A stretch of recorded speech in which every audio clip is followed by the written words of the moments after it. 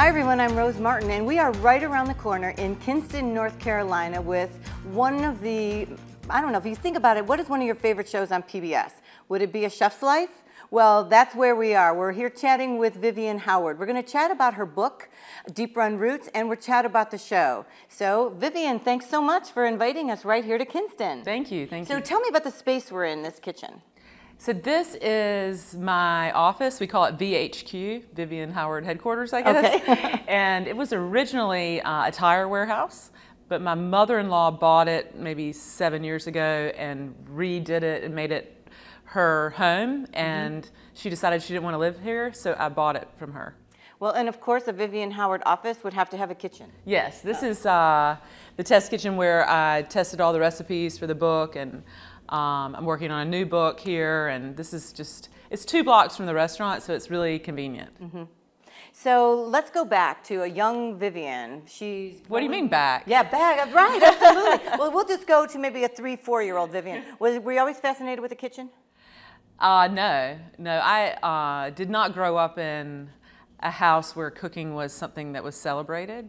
Eating certainly was, but my grandmothers both were accomplished cooks, but my mom, it was never really her thing. And I always saw cooking kind of as a burden, maybe because mom saw it that way. But I definitely grew up in a family where eating was an obsession. I know you. I get that. I get that too, right? So growing up and enjoying food, how did you actually end up with such a wonderful career around food? Well, when I was in college, I studied abroad in Argentina, and that was the first time that I really saw like culture and food as something that's really tied together. And I'd say that was the beginning of all of this.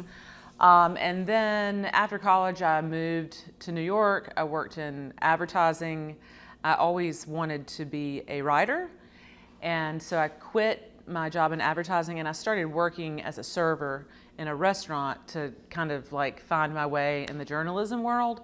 And I decided that I wanted to work in the kitchen as a means to maybe translate that experience into a career as a food writer. So that's how it all kind of happened. But it was in New York because you wanted to leave your small town and spread your wings and see what the world had to offer for you. And it took you where? I left home when I was 14 and went to boarding school. Went to an all-girls Moravian boarding school. And then after high school, I went to NC State and then New York. So when you were in boarding school, did you try to hide your Southern background, try to have people not think that you were from the South, try to do something a little different? Well, the boarding school was actually in the South, but I didn't want people to know that I came from like a redneck farm. Okay. So I kind of, I'd say, I didn't alter my story, but I didn't share the details. Well, and from growing up in the North, like I did, there's certain things that you can just pick up on the Southern charm, but the Southern language, sometimes you say things that are a little different, or you might use a phrase that some people aren't really familiar with. Did you run into any of those kinds of things when you were either in boarding school or heading to New York? Yeah, well, I realized really quickly when I got to boarding school that my parents and folks in my community didn't necessarily speak like everyone else. We had a lot of colloquialisms like over yonder or I'm gonna carry you. And so I became really hyper aware of that. And particularly in New York, you know, I didn't want people to know that I was from the South. Right. And so I altered my accent in such a way that I thought that I sounded like a Northerner, but I had people all the time ask me if I was from Australia. Oh, really? See, you were actress right then. I was doing something. So you were looking to be a writer at first. Who influenced you as early on that you thought, you know, I love books, I think I might want to write? Well, as a kid, I always wrote stories to get attention or to get out of trouble. I know that sounds strange, but if something were not going my way at home, I'd go in my room and write my account of it. And then I'd come in and throw my little story on the kitchen table and march out, and the story would make my family laugh. Oh, I'd have to hear one of those. Do you remember one in particular? Well, I wrote a story when I was in 4th grade called Santa's Private Detectives, and it was about your shoes. And at night, when you took your shoes off, they walked to the North Pole and told Santa how you were that day. And sometimes, you know, when you woke up in the morning and you couldn't find your shoes, it was because they hadn't made it back just in time to get in their right spot. There were a lot more details to it, but I feel like it was the precursor to the Elf on the Shelf. Right. And I could have been a millionaire right now. Yeah, you could have been. How clever. But that's really clever. So you were writing early on, entertaining your family, but a way to kind of express the things that you either weren't happy about or that you wanted to make your point. Right? Yes, yes. And, you know, I think we do things that people praise us for, and I always got a lot of positive feedback for my writing, and so I felt like that's what I was supposed to do. Were your parents writers? No, my dad is a tobacco farmer, was a tobacco farmer. My mom was a 1st grade teacher. But I would say that my dad is a storyteller. You know, so many Southern stories get carried that way, you know, where that's why they're keeping them alive. They're actually passing them down from generation to generation. Do you remember any of the stories your dad used to tell you, or have you told those stories again to your kids?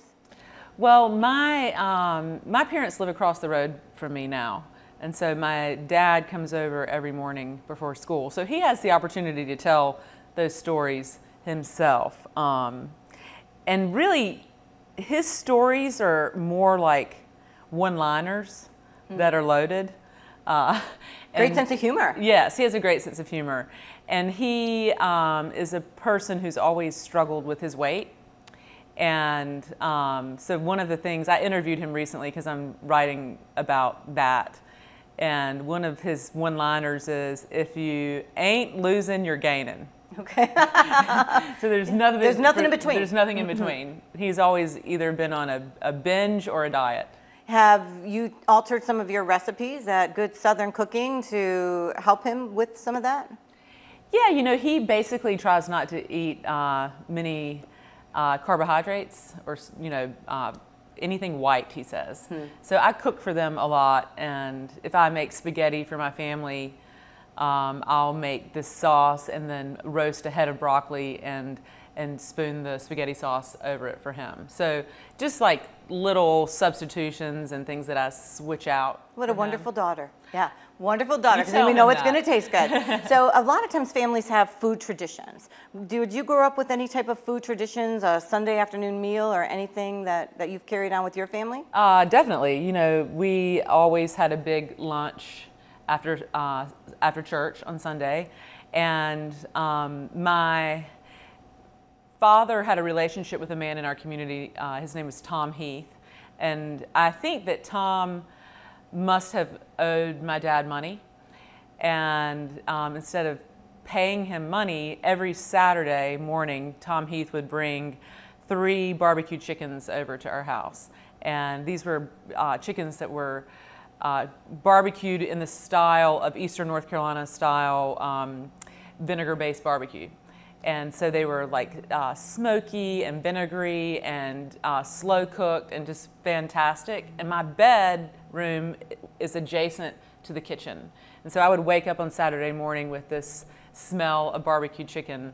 And so that's the food memory tradition that I remember the most vividly. The other one is something that we still do, is we have sausage biscuits on Christmas morning. Oh. So my dad gets up at like 4 a.m. and grills sausage, link sausage, air-dried link sausage. And we have biscuits with muscadine, grape preserves, mustard, and of course, sausage. I know I've read that your chicken and rice is your mom's recipe, and that's kind of your comfort food, your go-to dish? Yes. I mentioned that cooking was kind of a burden for her. She has rheumatoid arthritis and has had it since she was 17. And so chicken and rice was the thing that she made at least once a week, and it was our comfort food. It's something that I cook for my children. It's something my sisters all cook for their families. So it's become a favorite? Yes. All right, so let's talk about favorites. So if I was to say favorite spice. what would it be? Well, my favorite spice that I currently use too much of is cumin, but I would say Eastern North Carolina's only spice is black pepper. Only spice, black pepper. Yes, and actually, it used to be a sign of how much money you had, how much black pepper you used. So it wasn't to cover up the flavor of the food? No, it was, spices were hard to get, and so the more black pepper you used, the more affluent you were. All right, favorite vegetable? Tomatoes. And I read about your tomato sandwich that you developed. That sounds delicious. It is, and we're getting close to tomato season, so I'm hankering for them. How about favorite thing to do when you're not working? Garden. I'm a big, I guess gardening's not really the right term. I have a lot of house plants. I would call the inside of my house kind of jungle-ish. And so I love plants and like plants around my yard, but not necessarily a garden. I'm talking about perennials and flowers, I guess. Which are beautiful. I read that you don't really compare people to food, except in the case of your grandma with the sweet potatoes. Tell me that story. So my Grandma Hill was never very warm and fuzzy or not over the top in any way. Not a cuddle grandma. No. She never made me feel special or anything like that. But I knew that she loved me. She just kind of, was no nonsense, and she made these candied yams, which it's not really even fair to call them candied yams when you compare them to all the other candied yams in the world. When you think about candied yams, you think about like marshmallow and brown sugar and cinnamon and honey and burying the yam. Right. But Grandma's had just maybe like a sprinkle of brown sugar and a little bit of cinnamon, and that was it. And so that's how I kind of think about her. If you think about the typical, stereotypical grandma, like cuddly, warm, over the top, yeah, marshmallow, brown sugar, and then there's Grandma Hill. You've got a great story about pecans also, and that's a favorite of yours. And traditional South, or just your favorite nut, and you try to incorporate it in what you do? Well, pecans are kind of our nut here. It's like if you go to Hawaii, everybody's shoving macadamia nuts at you, and here in Eastern North Carolina, it's pecans. And my mom grew up with a yard full of pecan trees, and they were a really frugal family. And so when the pecans would fall from the trees in the morning, my grandmother, Grandma Hill, would get her children up and make them go out in the road and pick up all the pecans before trucks would come by and crush them. And that was then she would sell the pecans, and that money was their Christmas money. Now you put a recipe in your book, and you talk about which it surprised me because I had never tasted moonshine until one of my neighbors gave it to me, and I saw you put in here apple pie moonshine, and I'm like, you know what? That's perfect. It fits right in with the local flavor. And I think one of the things I love so much about your show is the way you'll kind of take it by an ingredient, or even in your book, you kind of, and this is a big book, but you took it by an ingredient to where anyone at home watching, anyone who's going to a farmer's market or in a store can, grab a sweet potato, grab some blueberries when they're in season, and create something that's delicious. How did that concept come about? I know that I'll go to the farmer's market or the grocery store and buy something that is beautiful, whether I know what I'm going to do with it or not. And I know that a lot of people do the same, or get a CSA box and they've got, a bunch of turnips, and they're like, what in the world do I do with these? And so I think that we cook more with like the ingredients that are in front of us, rather than deciding what we're going to make and then going to purchase it. So that's why I wanted to organize the book in that way. The show came about because I wanted to make a documentary about the dying food traditions of Eastern North Carolina. Things like hog killings or putting up corn or making collard kraut. And let's stop right there, because collard kraut I had never heard of, and I read it in here how you actually had a neighbor or someone, and the men actually did it. Let's share that story. Yeah, so Ben and Ben's my husband, we had been living here for about 3 years and had the restaurant. and maybe, no, we had been here more like 4 or 5 years. And I had, I was cooking, you know, revamped versions of Eastern North Carolina food and kind of thought I knew everything there was to know about the region's cuisine. And I woke up one morning and there was this bag of dark brownish green leaves floating in kind of a milky liquid, and my dog like wouldn't even get near it. And so I called my dad and I said, Dad, there's this strange stuff on my doorstep. I explained it to him, and he said, that's a gift, it's collard kraut, and I believe it's from your neighbors. And so I was over the moon excited because at the time I was reading this book by Sandor Katz called The Art of Fermentation. And fermentation at the time was the hottest thing in every high-end kitchen in the United States. And to learn that my geezer neighbors were doing this collard kraut, this fermented pickle, and I was studying it at the same time was just like blowing my mind. So I asked them if I could come and watch them make kraut, and they're like, sure, honey, next year when we do it. I'm like, can't you just do it like now? Saturday at 2? Yeah, like, let's set this up. And they're like, oh, no, no, no. We can only make kraut when the Farmer's Almanac says the moon and the stars are not in the sign of the bowels, because then the kraut will rot. And I'm thinking, well, it's supposed to rot. That's what it is. And only men can make the kraut because women taint it. And we only use this special strain of collard that, you know, we've saved the seed every year, and only well water, and on and on and on, all this folklore surrounding the making of collard kraut. And that experience really was what inspired A Chef's Life. And it's such a wonderful show. Our viewers absolutely love it. So what are you working on? What's next? Well, we're working on a new show, as well as I'm working on a new book. Can you tell us a little bit about the new show? Sure. Our working title is South by Somewhere, and it is in the same spirit and style of A Chef's Life, in that the narrative will be told through my personal and professional journey.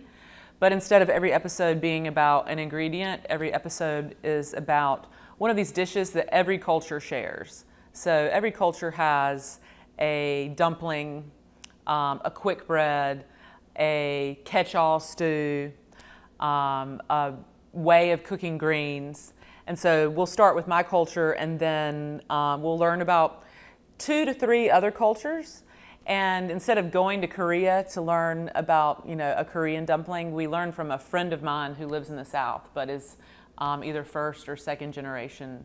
Oh, it sounds really interesting. Yeah, and I think very relevant, and also reflects what I'm interested in professionally. Which is what?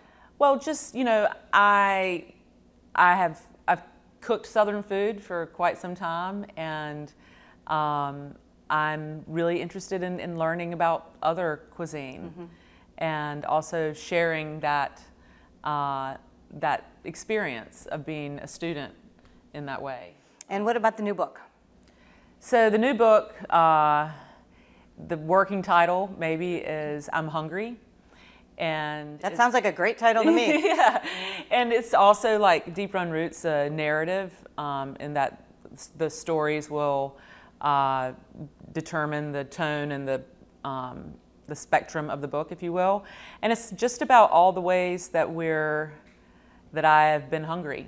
And some of it's about body image, some of it's about being driven, some of it's about not being able to feel full. And so it goes in a lot of different directions. It gives people really a chance to think. Yeah. And that's one of the things I loved about this book, because you took us inside your world by sharing the personal stories. A lot of times you'll pick up a cookbook and it may have a picture, it may not. It's going to be the ingredients, and then you're kind of left to your own to see how it's going to work. But you bringing the personal stories into the book, and I found even at like 570 pages or 575 pages, it's a big book, but I went through it page by page, and I'm thinking, oh, so she's got her own set of Vivian's rules. And all of these stories from your childhood or where you're bringing forward, it was really engaging for a cookbook that I thought, what a beautiful take on it. And you know, being from Cleveland, I've got to admit, I've never had a turnip. I've never tasted a turnip. I know, isn't that hard to believe? But would you be willing to read something out of this book for us and share it? Sure. Let's see. So I'll read the opening to the rice chapter. All right, set it up for us. So we talked about chicken and rice, my mom's kind of go-to meal. And this is about an experience of me making her chicken and rice. And it's a very personal story, but at the same time, I feel as if it's very universal, meaning that if you have a relationship with your mother, you will see some threads, some themes that you share with your mom in here. So my mom's lifelong bout with rheumatoid arthritis has included many difficult surgeries and experimental treatments. Through it all, Mom raised 4 girls, taught school, and bred Doberman pinschers for spending money. As you might imagine, meals were simple at my house. Mom didn't fry chicken, can pickles, or roll out biscuits. Instead, when Scarlett geared up to make a soul-warming meal for our family, it was almost always a pot of chicken and rice. This was our comfort food, the dish of my childhood, and probably the only thing my sisters and I all prepare for our children.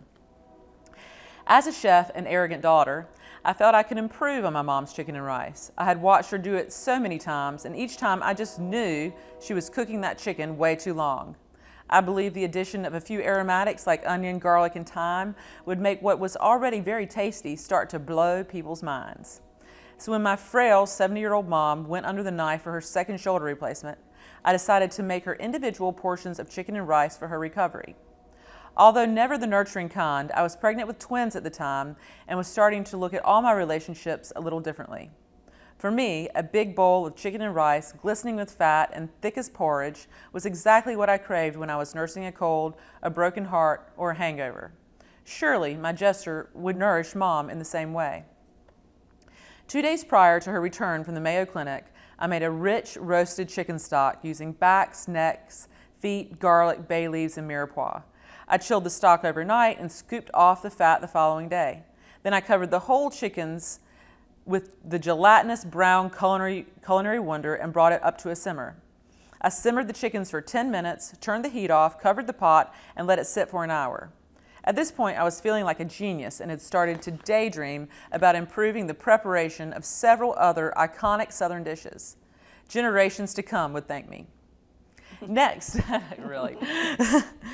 Next, I removed the chickens and tasted the broth. It tastes like onions, garlic, and roasted bones. Well, I'll add some salt and black pepper. Black pepper was, after all, the one spice my mom used in excess. Oh, and maybe I should add some herbs, some thyme and rosemary, just to round out that oniony aroma. I always felt like Mom's chicken and rice would have been better if it were just a little more soupy. So I forewent her measurement of 1 part rice to 3 parts broth and poured in 1 cup rice for every 4 cups of liquid. I covered the pot, turned on the heat, and went about picking the chicken from the carcass. These were some perfectly poached chickens. The juice and fat running between my fingers pleased me, patted me on the back even. I was going to make her proud. In 15 minutes, I removed the lid and stared into what looked like dark stock with some rice floating in it. It was definitely too soupy, so I decided to just let it go a little longer. I'm not sure what I thought this would do, and actually I knew it was a bad idea, but all of a sudden I felt desperate and had forgotten how to cook. 5 minutes later, my rice had burst, broken its shape, the cardinal sin of rice cooking, and it was still floating in cups of broth. This was not at all what I had intended. In minutes, I would have a nasty country congee Scarlett would most definitely not eat. Okay, so I'll add all the chicken really fast with the heat off, cool down the broth, and stop the rice from bursting any further. I can save it. I most certainly could not save it. I did add all the chicken back to the pot, seasoned the hell out of the mess, and got the flavor to at least an acceptable place for my misguided palate. After chilling it down, I vacuum sealed 20 small portions for my mom, drove them over to her house, and nestled them in her freezer. When Mom got home, she was scary thin, weak, and a little bit crazy acting. I was 7 months pregnant with 2 babies, scary big, and also crazy acting. I told Mom I had made chicken and rice for her to have through her recovery, and she rolled her eyes. I did my best to overlook the reaction and carried on. A week later, I walked over to my mom's to check on her reserves and found that only 1 bag was missing. Mom, don't forget about that chicken and rice in the freezer. You have a lot of it. I called from her stock freezer to where she lay on the sofa covered in blankets. Ugh, it's not good. You can't make it. Take it with you. I don't want it. Mom complained with a grimace, eyes still closed. Okay, so I knew my chicken and rice didn't top the charts, but my mom was actually pissed off about the heartfelt gesture I had made. Enough was enough. If she wouldn't receive my gift graciously, then yeah, I'd take it back. I reached in the freezer, inverted my maternity shirt to reveal my stretched to the limit belly, and shoveled the remaining 19 packets into my top. I waddled across the yard to my house, flung frozen packets of chicken and rice all over the living room, threw myself onto the sofa, and cried. Perhaps I overreacted. I was hurt that my mom didn't just eat my chicken and rice and say thank you. I'm guessing she was hurt that I'd felt I could make it better. Once my mom recovered and I'd had my babies, I asked to watch her make chicken and rice her way and took an honest interest in the food of my mother's kitchen. I learned that simplicity is very hard to pull off, and there are some recipes you just don't mess with. That's true. Some recipes, you just don't mess with them. And I guess you don't mess with your mama either, right? No, When she was deciding what she was going to do. Gosh, this has been just amazing time, and it's already flown by so quickly. We're at the end of our time. So I want to thank you so much, Vivian, for sharing your kitchen office. Yeah. Tidbits about the show, A Chef's Life, which is so popular on PBS, and your book, Deep Run Roots. You are off and flying. A new show, new things happening. We just wish you all the best. So thanks so much. Thank you. Thank you. And it's been our pleasure. And I would like to thank all of you for joining us at Right Around the Corner, because it's been about Vivian Howard. We're in Kinston, North Carolina. Make sure you tune into A Chef's Life, and make sure to grab Vivian's 575-page book, Deep Run Roots. I'll see you next time, Right Around the Corner.